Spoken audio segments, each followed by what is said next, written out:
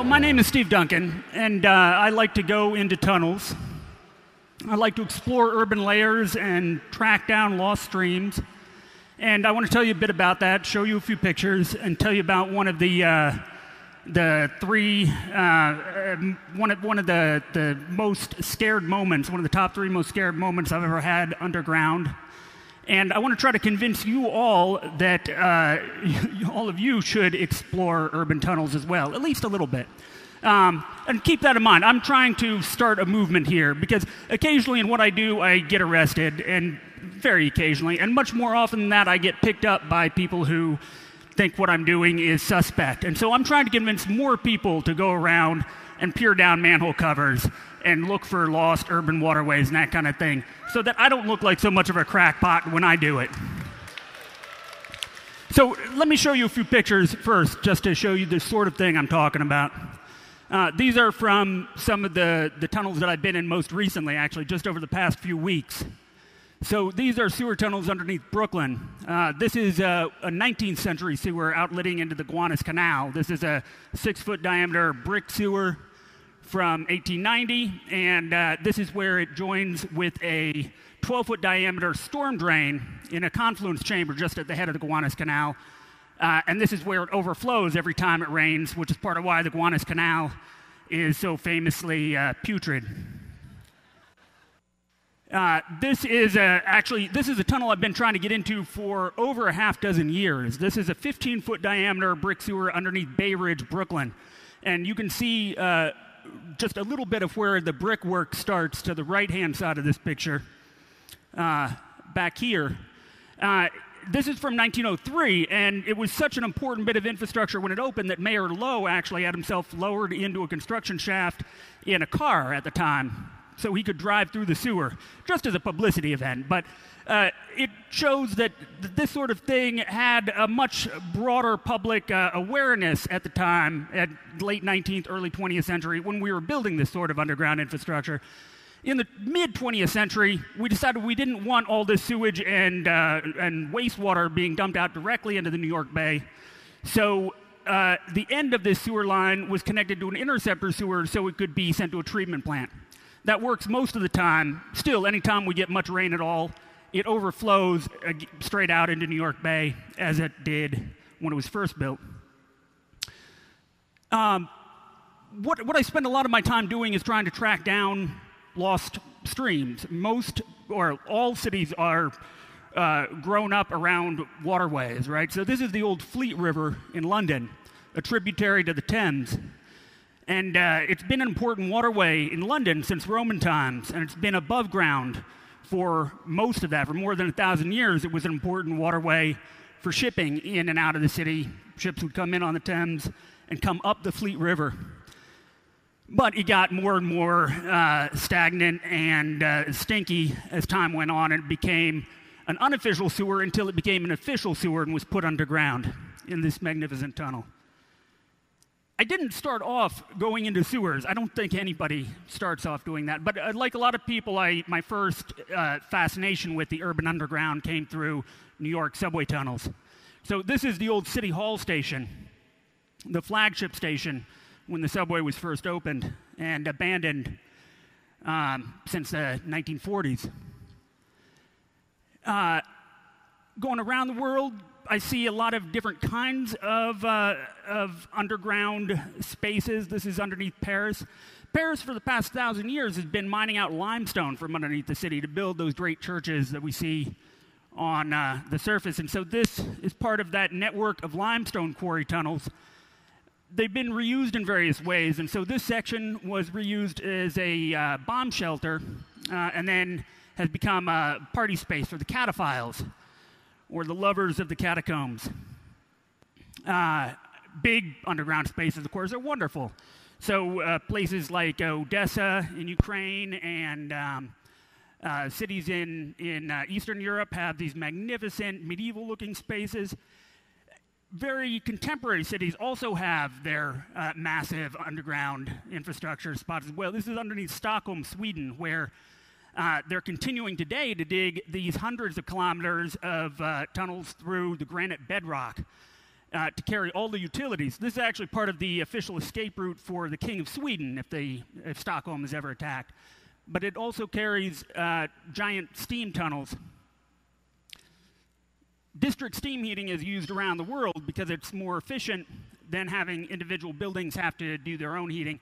It was a system that was invented in New York, and we have steam tunnels like that underneath the city all over the place. This is steam and utility tunnels underneath New York. And then, of course, as I started going through these different layers, I found that the archaeology of a city is present in its underground. As you dig through these layers, you see the history of a city, everything from these old train tunnels. So this is New York now. This is the Atlantic Avenue Tunnel, an abandoned railroad tunnel. Freight railroads in Manhattan, no longer used as we don't really make things in Manhattan anymore. We don't need the freight traffic. Some of these old abandoned spaces, of course, have then been reused in different ways, and some of them have become homes to people who live in these spaces. So all of this I just found fascinating over time, and hopefully this shows you a little bit of what is cool about it all, why it's worthwhile going down and seeing these spaces. Now,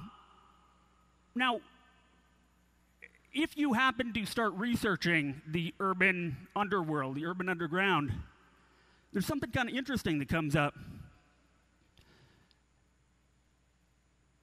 It's a lot easier to find mythology about the underground than it is to find realities about it, right? This is a real challenge if you are, say, a college student come to New York and trying to look up helpful information that will help you find your way into tunnels. It's very difficult. You find all sorts of stuff that will tell you about how to find zombies, but not much about real tunnels. And according to this stuff that you find out there, these mythological resources, the popular consciousness, the underground is full of monsters and dead people and whatnots, and all of these dead people underground and these monsters are all out to get you. So that's one thing that I think is really interesting and really kind of weird. And then the other thing I found out over time is that it's kind of true. The underground is full of dead people. I mean, not all over the place, but there's a lot of them. So this is just a couple sort of random examples I pulled. This is the crypt of the Capuchin monks underneath Rome. Rome actually is where we get the term catacomb from the early Christian burial areas on the outskirts of Rome. And Christian burial customs have actually led to that's one of the big reasons why there are so many dead people underground in urban areas around the world, because of the interment practices around Catholic burials. And of course, you find more dead people underground in cities that have existed for a long time. So European cities with centuries of history have centuries of people that have been there in those cities and had to be interred over time. Just like other sorts of urban processes, mortality is kind of one sort of urban infrastructure, right? Just like sewage or waste disposal. In fact, it's one of those processes that is ongoing.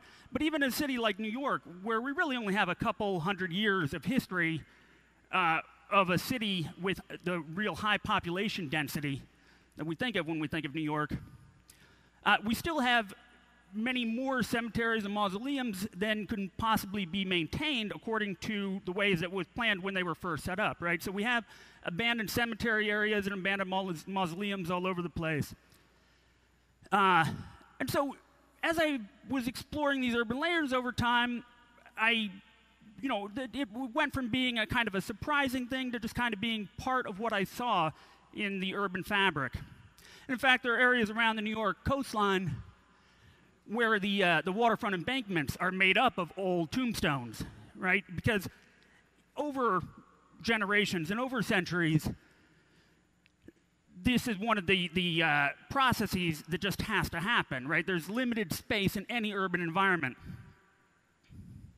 In a city like Paris, which is much, much older than New York, and it has a very geographically small area to deal with, centuries and centuries of people dying and being put in the ground eventually filled up all of the cemeteries on the surface of the city.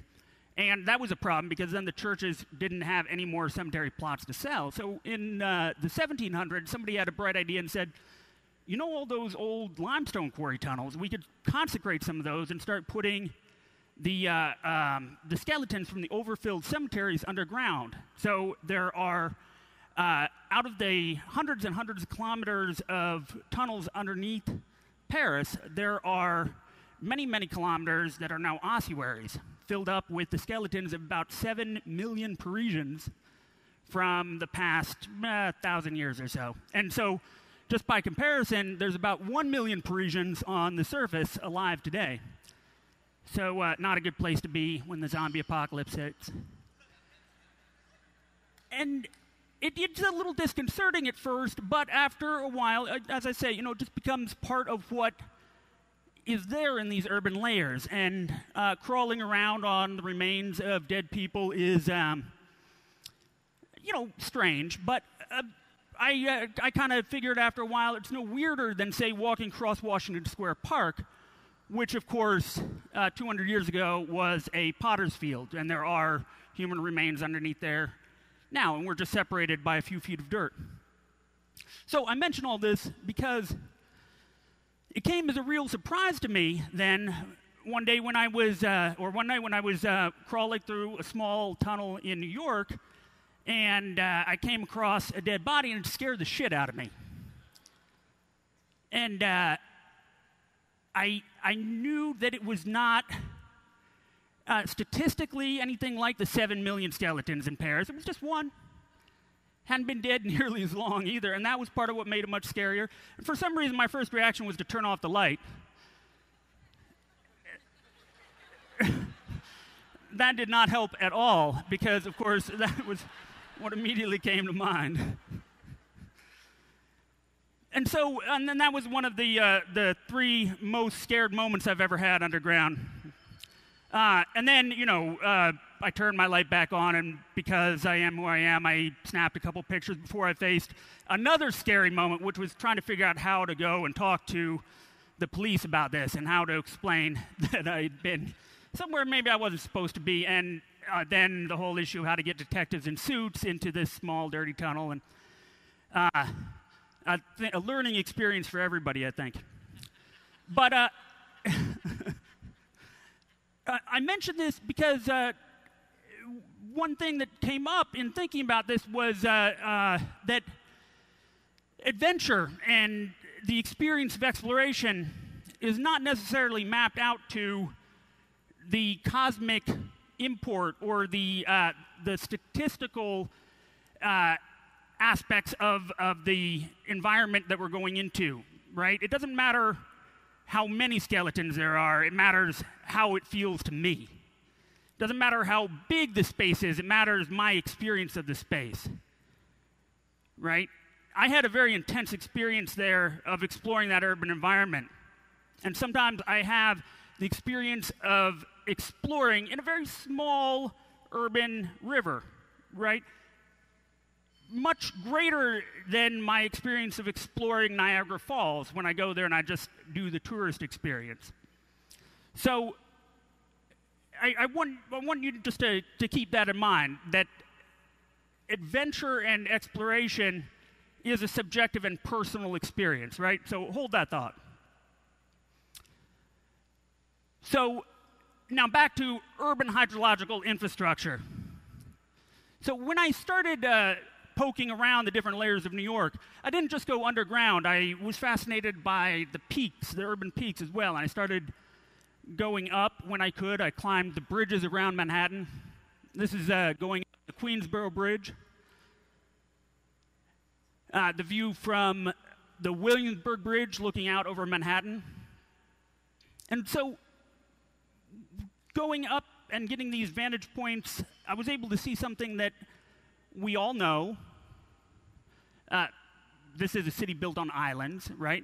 But even though I had known that, I hadn't really felt what that meant. because my experience on a day-to-day basis is not the experience of living on islands. I don't hop in a boat to go between Manhattan and Brooklyn where I live. I just get on the subway, or I just get in my car and I drive.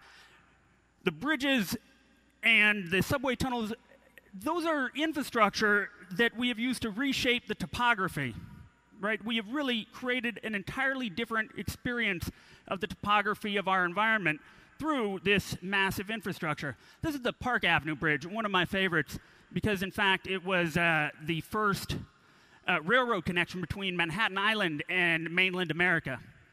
And the Bronx is the only borough connected to the mainland.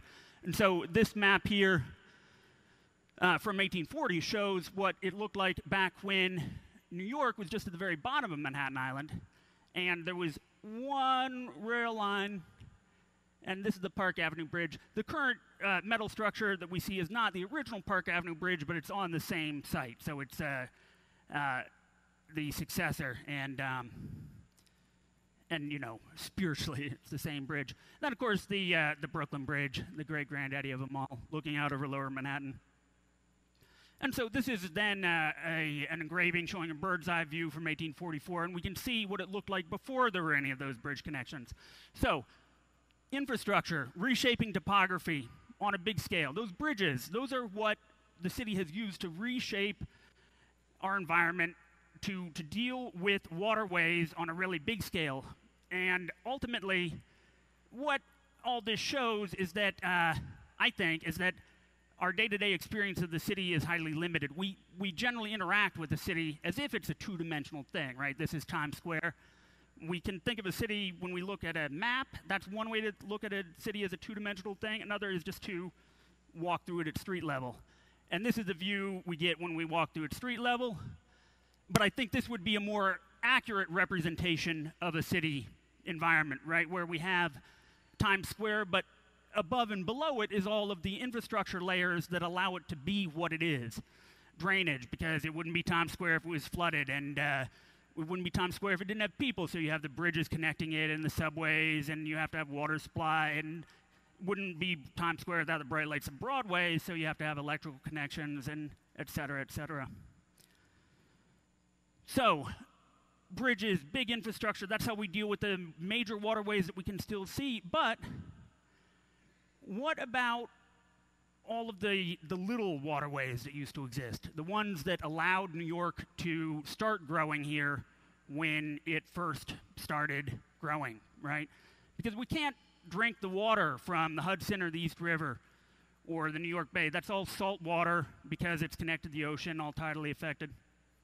So when the Dutch first settled here, it was only possible because there was a really rich variety of freshwater sources. And this is a 19th century map where a hydrological engineer took the pre-urban map of the city and overlaid that with the street grid from 1811, which is what we have today, and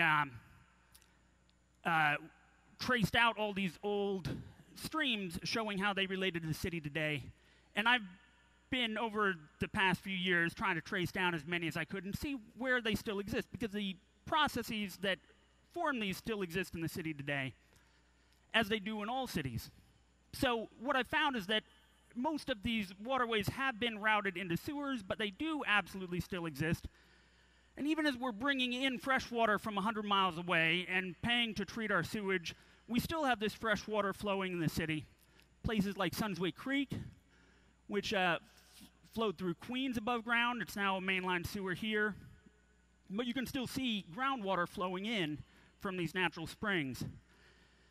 Canal Street was a canal before it was a street. It was drained the fresh water from the Collect Pond. And Spring Street was named Spring Street because there was a natural spring there. And that flows in to the Canal Street sewer. And actually, that flow of water has carved out a new tunnel around the pipe that was originally built to contain it. And the more I looked, the more I found that these are all over the place. On this 19th century map, you can see the little area where it shows natural springs, and sure enough, in the 1940s storm drain there in Queens, that natural spring water has forced its way through a crack in the concrete and fountains in. So all of this stuff is kind of interesting just as historic trivia.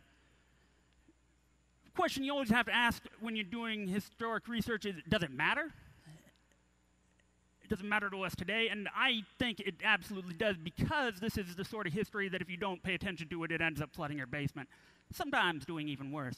This is a case where it has flooded somebody's basement. This is the NYU Law School library, where they didn't pay attention to that 19th century map, and sure enough, as they were digging down, it started flooding in their sub-basement, so they have that active sump pump going.